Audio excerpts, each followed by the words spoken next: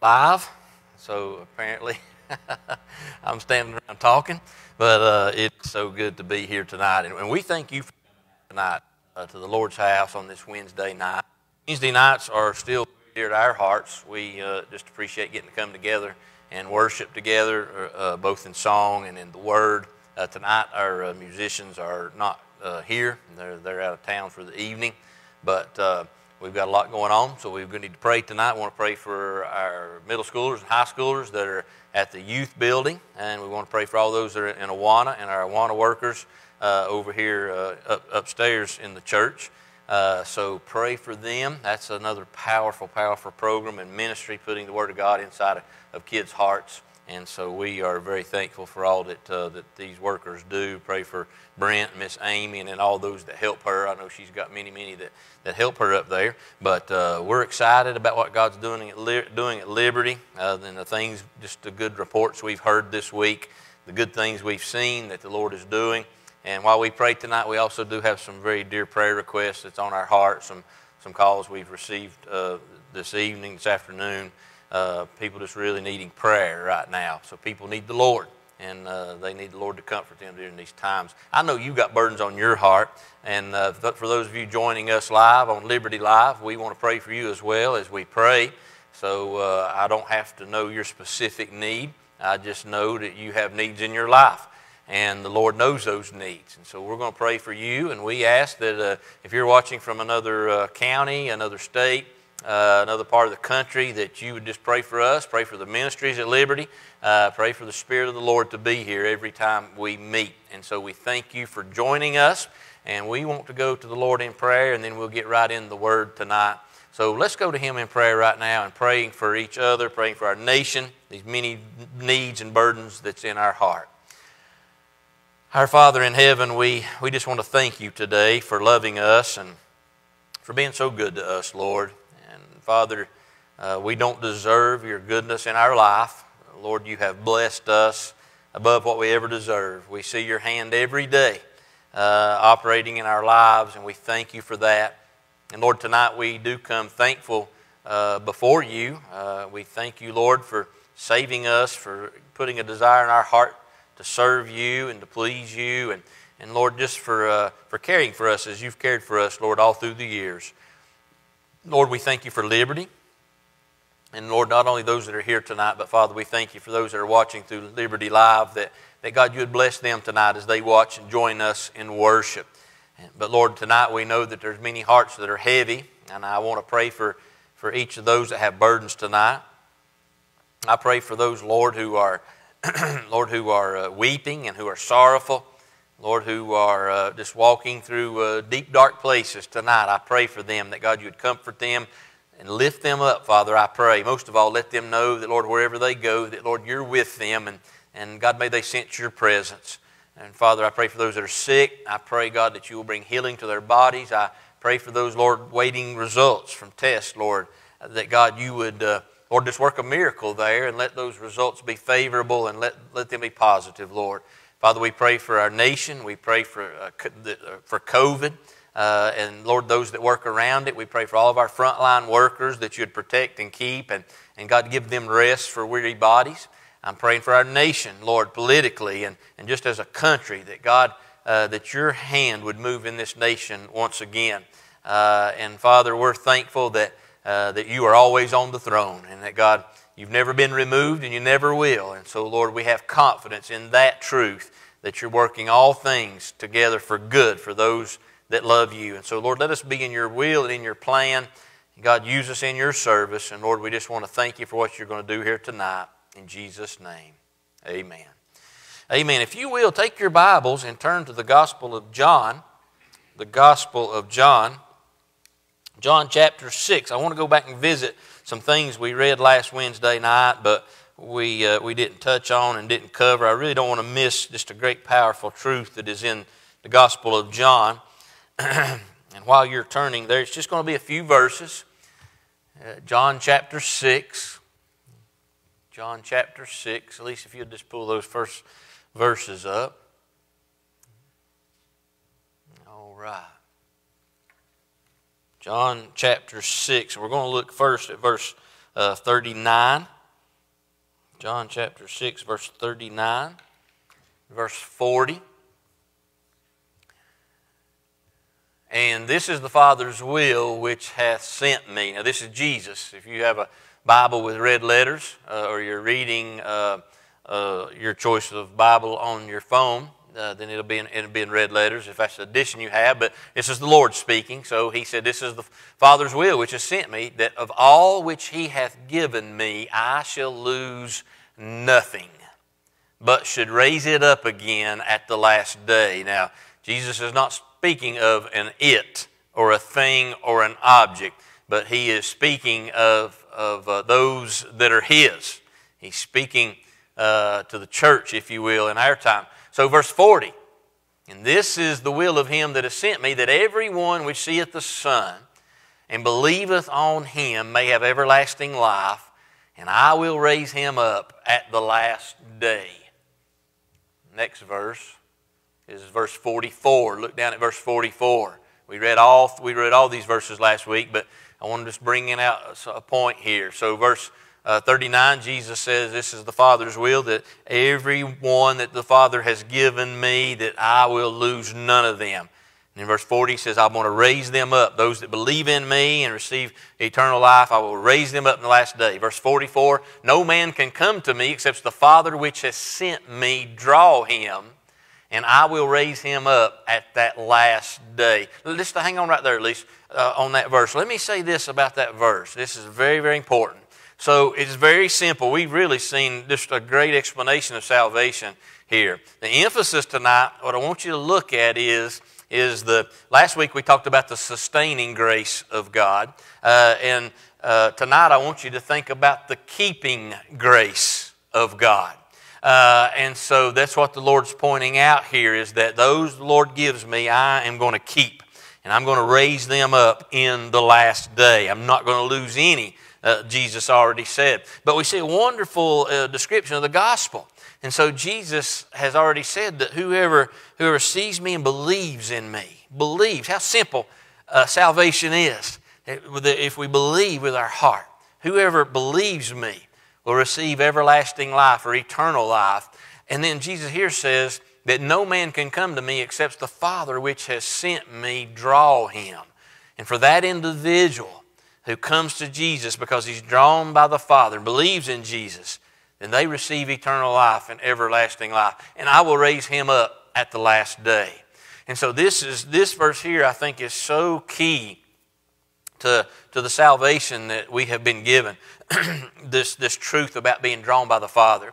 I think that it was this verse I preached in October or September, maybe July, August, maybe September of 2018. It was this one verse that led us to that one Sunday morning where around 20 people got saved that Sunday morning, because it's this truth that I think even a lot of preachers miss today. But the fact of the matter is that to be saved and to receive, to believe in Him and to receive everlasting life, eternal life, you have to be drawn by the Father. And the Lord does that through conviction in our lives. And so everybody here that's ever been saved, or if you're watching on Liberty Live and you know that you've been saved by God's grace, then you also know there was a time in your life when God began drawing you. And He began drawing you. And I've seen it played out hundreds of times over, where somebody would visit the church, and they would start coming, and they would keep coming, and I would watch them during invitation time when invitation was given. And it's interesting to watch this play out among kids. Mom and Dad, listen to this, because among children, when they're at that age where they start understanding the need to be saved, it's so interesting. Almost without exception, when the Spirit of God is moving and the invitation is given for a salvation type appeal or a salvation type message, that child, as God's Spirit is moving, will always draw up to one parent or the other and start hugging on that parent and clinging to that parent. And that's a conviction upon the heart of that child. I've seen that play over and over, and it's so joyful to watch God drawing somebody to His Son. It's miserable for the sinner because I've been there. And boy, I'm telling you, at the time, it wasn't pleasant and it was miserable as God began drawing me. And I began fighting that because I didn't want to be drawn. I wanted me in my life and the way I was living. But God began convicting me and He began drawing me to His Son Jesus. And to watch that process unfold and to look back on it in my life, I'm thankful for it now and I'm joyful for it now. But this is the way salvation works. And that's why, I'm telling you, I've seen some high-pressure evangelists before who would do anything to inflate numbers. I've seen evangelists walk into gymnasiums to a bunch of teenagers and give the most, I'm going to call it easy believism, give the most, I don't even know how to describe it, but give an evangelistic invitation that more or less is going to get every kid in the gymnasium to move to the floor so they can repeat a prayer. And some of these acts, I'm not saying God can't save in those settings, but what I'm saying is some of these acts, kids have been drawn by the preacher, by the evangelist, or by a story he's told, or whatever the case may be, or drawn by their friends as their friends went and as their friends come. And we talked about this the other Wednesday night. But the Bible's very clear that the Father draws people to His Son Jesus. It's with His Spirit that He convicts and He draws. And that drawing, that is what will make somebody hang on to a pew until their knuckles turn white. Literally, I've seen that happen. And that drawing, because we resist, the natural man in us resists and fights against the drawing and the wooing of God's Spirit. And I've seen people run out of church before under such great conviction. My grandpa, he was saved when he was about 12 years old. I could take you to the church he was saved in. It's still, it may still be open and in operation today. But when you drive by today, you're going to be looking at the back of the church as you drive by, and I pointed out up on a hilltop. But that used to be the front of the church, and I didn't know this until my grandpa had told me. But at 12 years old, wearing a pair of overalls and barefooted. That would have been 1933. He went to a revival meeting in that church. And the preacher stood up, and Roger, which was really odd back in those days because preachers just didn't preach out of Revelation back then in that time period. But the preacher preached on the 4 horsemen of the apocalypse. And my papa said he preached that with such hellfire that he said he could hear the sound of the hoofbeats in his ears. And he got under conviction that night, and it scared him so bad that he run out the door of that church, and the church is up on a big, big hill. It's up in the mountains, of course, but he said that when you come off the front of that church that there was an old pig trail that went around this way, and then you hit a little switchback in the trail, it turned back, and it went down the mountain that way. And, of course, just through that switchback is straight off the mountain and down a briar patch. Well, he was under such conviction that night that he took off out of the church and he run down that little pig trail, and where the curve was, he missed the curve and run plumb off in a briar patch that night, trying to get away from the Lord in conviction because God was drawing him. Now, thank God by God's grace that for some reason, he went back the next night, and the next night is when he got saved, and what a joyful time that was. But this is the plan of salvation as God has designed it, that He draws you to Himself. Because, see, getting saved, it's not our ideal. It's not our plan, and it's not our thought, and we don't initiate it. We've got to understand that. That somewhere in your past, if you've ever been saved by God's grace, it wasn't your ideal, but God initiated it. And He began drawing you and convicting you and showing you the need to be saved. So I just wanted to stop right there just a minute to point out that we have seen a more clear description of the gospel than there is in any other parts of the Bible. Because Jesus says, look, the Father draws you, and you see me, the Son, and you believe in me, and I give you everlasting life. And so it's very simple, but the Father draws. So I don't know, maybe you're here tonight, or maybe you're watching on Facebook Live, and you just don't ever remember a time in your life where you were really drawn to Jesus by the Father. And that's the way to be saved. It's the only way to be saved. So no man can come to me, Jesus said. No man, unless the Father draws you. And so Jesus here again, so let's move on, but He makes this statement again, and I will raise him up at the last day. I think there's one more verse, Elise. Verse 54. Whoso eateth my flesh and drinketh my blood hath eternal life. Now, Jesus is speaking figuratively here. He doesn't mean literally, but he's speaking figuratively, and he says this. And what he's speaking of is he who believes in me and takes me as who I am, Jesus, the Savior, the Messiah. He has eternal life, and I will raise him up at the last day.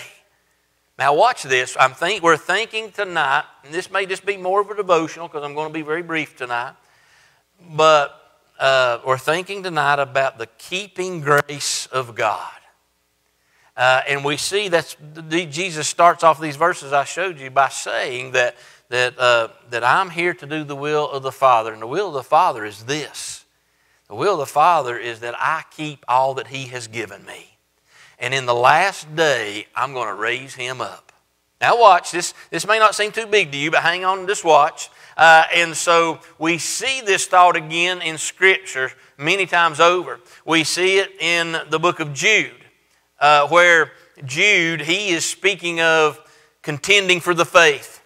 And man, Jude is, he's just a few verses, and the verses that he writes is very, very powerful.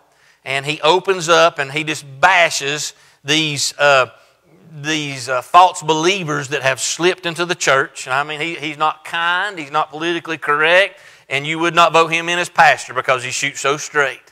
And he bashes unbelievers that have slipped into the church. But then he speaks to believers and he's encouraging them, contend for the faith.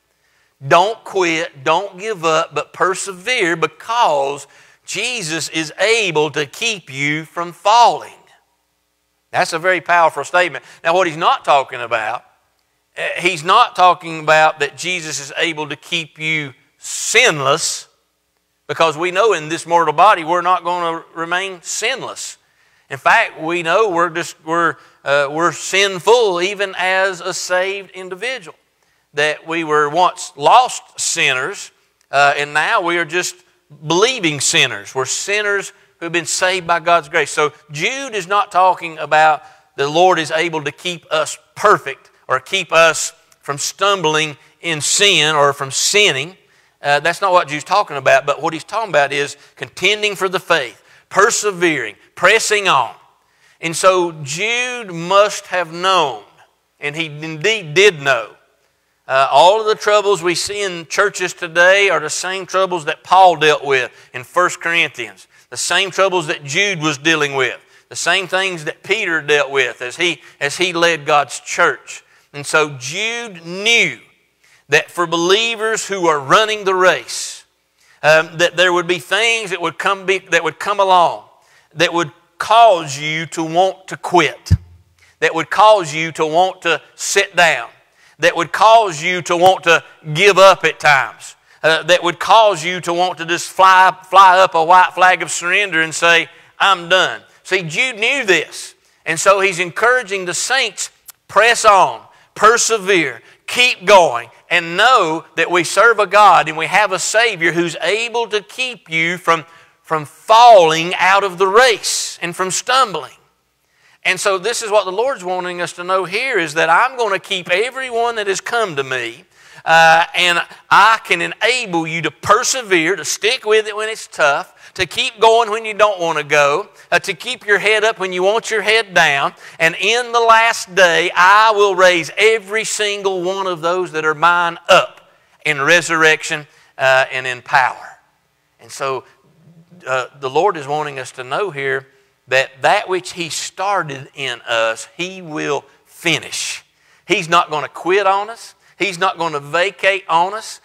He's not going to let us be weak where we cannot finish the race that He started in us, but that He is going to give us keeping grace, if you will. He's going to give us grace that'll keep our feet firm, our stance steady, and that we may run the race, not quit, and not give up. When I went through rookie school, I just been out of the Army for about 2 or 3 months maybe, and during that time I was still just doing, I called it PT then, doing physical training every morning, And so I was staying in shape.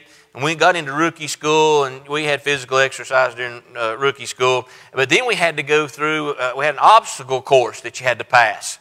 And for me, it was really nothing because I was in good shape. But for some of those guys, they had not been in the military, nor were they in shape. So they really, really struggled with the obstacle course. And a man, I was in this class with a young man who became a great friend of mine later on. But he was a big boy, and I mean, I don't mean muscular big either. I mean, he was just big, period. Like, he was tall, he was very heavy, and you know, a little bit round. But his his nickname become Little Rock, because we already had a Big Rock, and so we couldn't call him Rock because we already had a Big Rock, so we called him Little Rock. Well, Little Rock, we could get him through most of the obstacle course with pushing and prodding. But there was a 6-foot wall that you had to jump. No steps, no ladders, none of that, just a straight 6-foot wall, or maybe it wasn't 6 foot, maybe it was 8 foot, because you had to jump and grab the top of it and get across. So I guess it was an 8-foot wall. And so you had to get across this 8-foot wall. And all through the class, that wall got rock every time. He could not make it. You don't make the wall, you don't get certified as a law enforcement officer in the state of North Carolina, along with the written test that you have to take. And so we had it all planned out, how that on the test day, at the end of those several months training, that we were going to get rocked through. And so the plan was to stay with him and stay beside him and to keep him going. And so, and I knew that I was going to get through first. That's the way it had played out all through the school. And so my plan was to zip through first. And when I finished and crossed that wall, and I was going to turn around and come back, where those who didn't have better times were helping Rock along the way. And they were keeping him up and pushing him and getting him through each obstacle one at a time. And then when we come to the wall, I was going to help just get him over the wall. And so that's what the plan was. And so I finished. I run around to where those that were slower were helping him, pushing him along the way. And I jumped in and took over where I could push him. And we got to the wall, and we did what we did to have to do to get him over that wall, so he finished the race. And boy, I want to tell you, at the end of that, I was beat, I was exhausted, and all these other guys were beat, and they were exhausted too. And we were just trying to catch our breath, but at the end of the day, he made it. Well, I want to tell you something, church. Listen to me. When Jesus says, I'll keep you, I'm going to keep you, I want you to understand that he's not going to be out of breath when this thing's over. It's not going to strain him. It's not going to make him weak to keep us up and to keep us going. But he is an all-powerful, all-knowing, ever-present God. And he is able in so many ways. But the Bible is very clear. He's able to keep us from falling. And he's able that all the Father has given him, which is you and I, believers in Jesus Christ, he's able to keep every one of us until the last day. And he's going to do that. He that started a good work in you, he's going to finish it until the last day, until the day of Jesus Christ. So God's not going to give up. God's not going to quit on you. He's not going to back up. He's not going to go weak and weary trying to push you across the finish line. But he's very well and able to keep you through whatever it would be that would make you want to slow down, that would make you want to quit, that would make you want to give up, that would make you want to throw in the towel, that would make you want to just walk away. Now, let's be very honest here. And I realize I'm very much flesh. I'm saved by God's grace, but I'm made of flesh and blood. And maybe I'm weaker than a lot of you. And I hope you're a lot stronger than I am. I really do. But I'll tell you this. There's been times in my life, in my walk with the Lord, let me say that. There's been times in my walk with the Lord where I've wanted to quit, where I've wanted to give up, where I've wanted to lay it down, where I've wanted to walk away. And I'll be honest with you, I've entertained the thoughts before of just going back like I used to be. Now, you can call that an abomination. You can say, I can't believe that. You can say, oh me or oh my, and you cannot be my friend anymore, but I'm just being very real and very honest to you. But I never have quit, walked away, turned back, whatever you want to call it. Not because it wasn't thoughts in my mind, but because of a Savior who's able to keep me from falling. He's able to help me persevere. He's able to strengthen me to press on, to stay in the race, to not lay it down, but to go and to go and to go. Even when I think I can't go anymore, He gives this keeping grace where He keeps me in the race. And so some of you here know very well what it's like to want to quit. You know very well what it's like to want to give up, to throw in the towel, to want to slow down, to want to back up. I remember a preacher friend of mine one time making this statement. He said, I come to a place in my ministry where I thought I was just going to kind of take a break for a while. And he said, I found out that I really never could take a break. He said that every time I think about quitting, he said God would give me keeping grace to keep me going and to keep me pressing on and to keep me further. And I want you to know this, that if you're one of His, if you've ever been in the race, then you need to know that quitting may be on your mind. Giving up may be on your mind. Slowing down, backing up, taking a break, whatever you want to call it. Circumstances of life may have brought you to those kind of thoughts.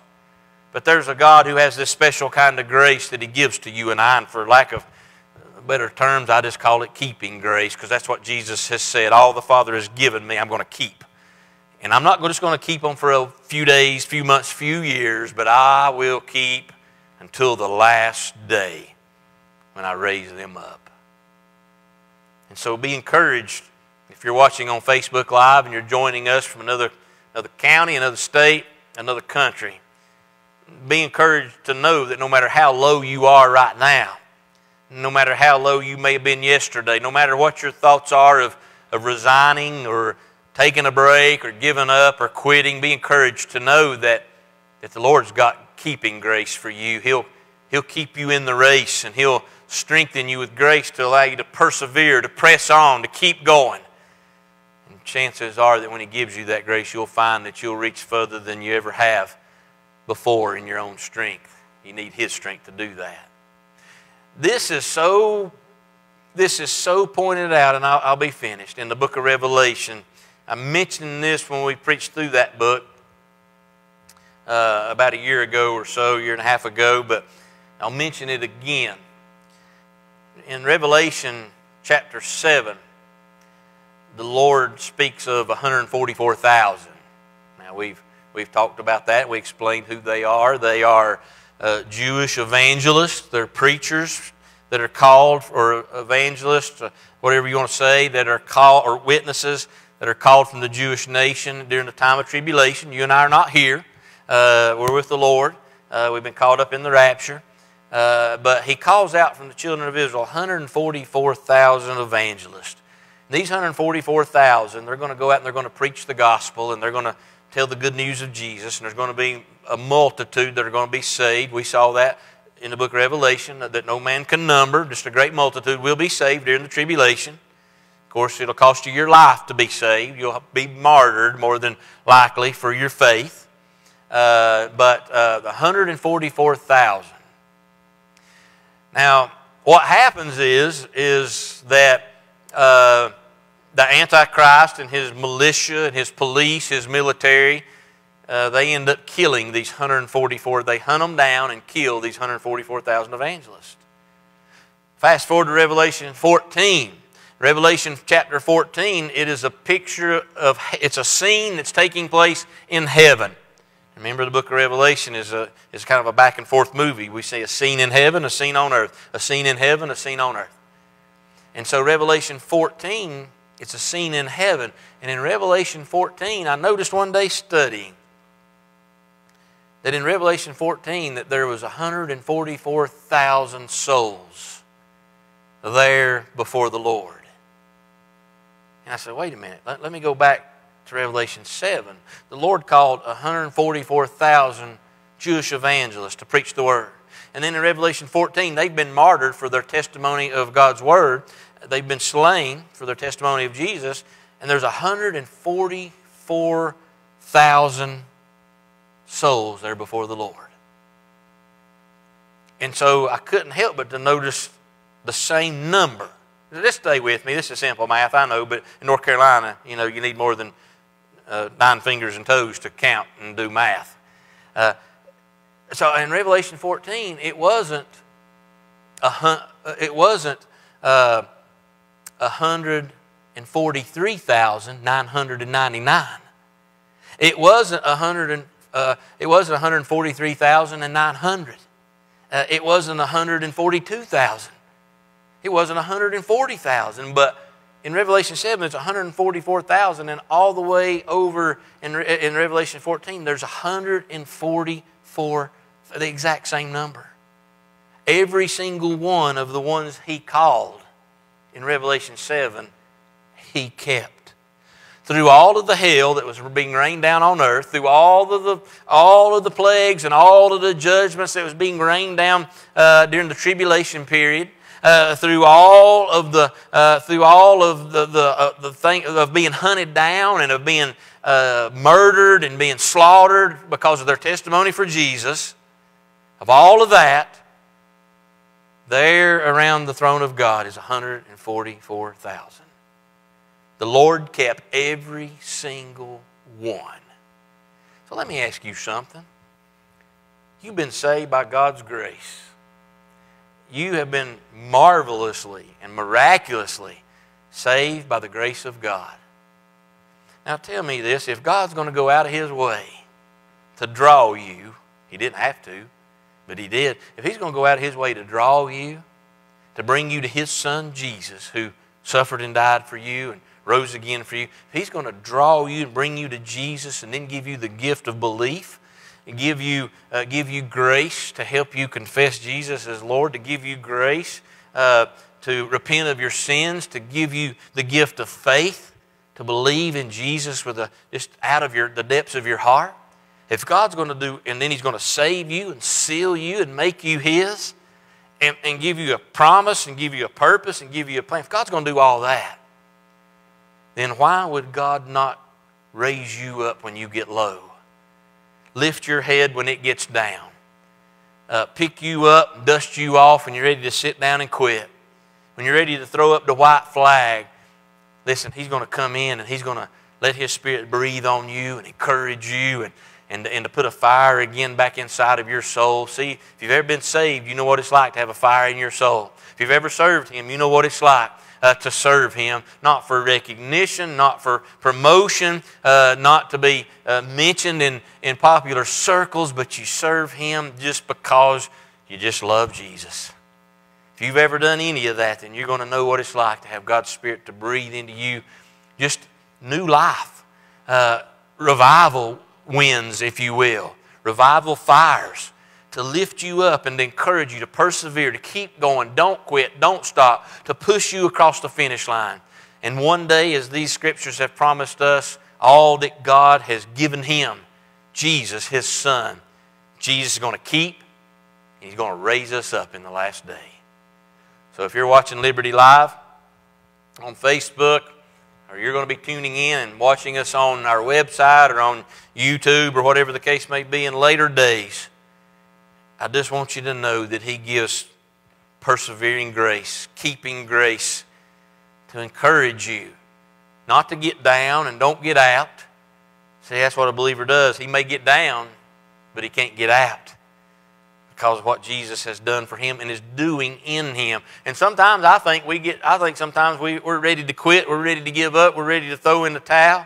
We don't want no part of it anymore. We're kind of just done. We've done our share, we've done our part, and it's just tough, and so we're going to quit. I think sometimes we're at that place, but we just keep going and we don't even know why. Well, it's because of keeping grace. Because He won't let us quit, lay down, give up, walk away, or back out. But when we get low, I'm glad that He's high. He's high and lifted up and holy on His throne.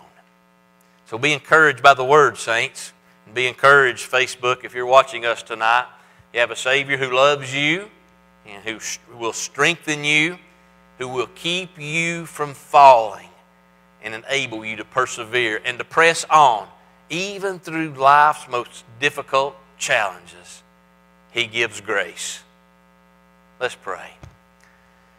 Our Father in heaven, Lord, we thank You for the Word because, Lord, even tonight we know of situations and of people who it'd be so easy tonight for them to quit, to want to give up, to throw in the towel.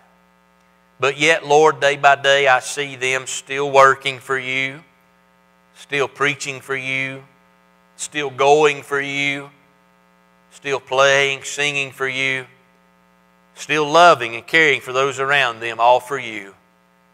And Lord, I thank You for the grace that enables believers in our most difficult seasons when we're ready to quit, when we need a break, when we want to back up, when we want to give up.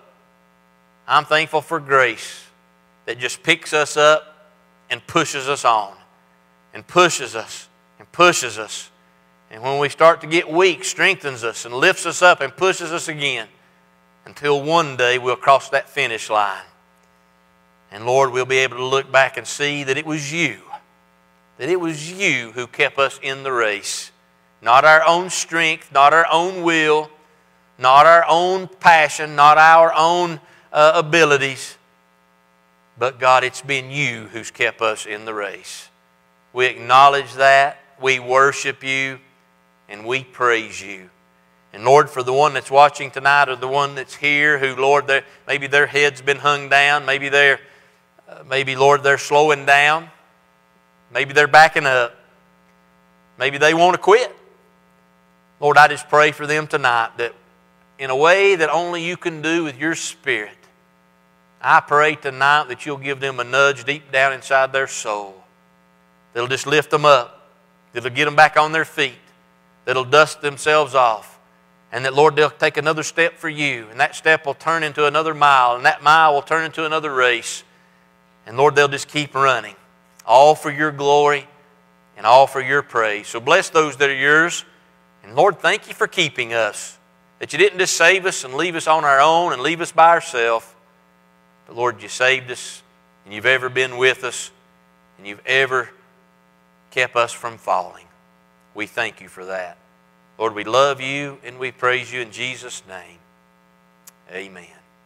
Stand up, tell somebody about the Lord and what He's doing at Liberty, and bring somebody to church with you on Sunday morning. We love each of you, and thank you for joining us on Liberty Live tonight. We love each and every one of you. Have a good night.